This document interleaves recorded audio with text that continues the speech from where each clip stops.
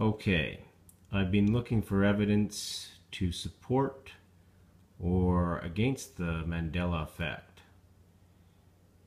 I have found some of the original Star Wars storybooks that I had since I was a kid, and this is the one we're going to want to look into. Just show you here the copyright from 1980. This book shows pictures from the movie along with quotes from the movie.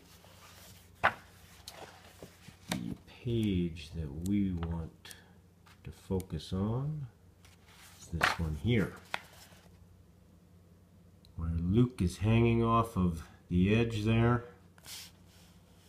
And let's just see what Vader says. There's the line that we were looking for. "No, Luke, I am your father." Well, there we have it.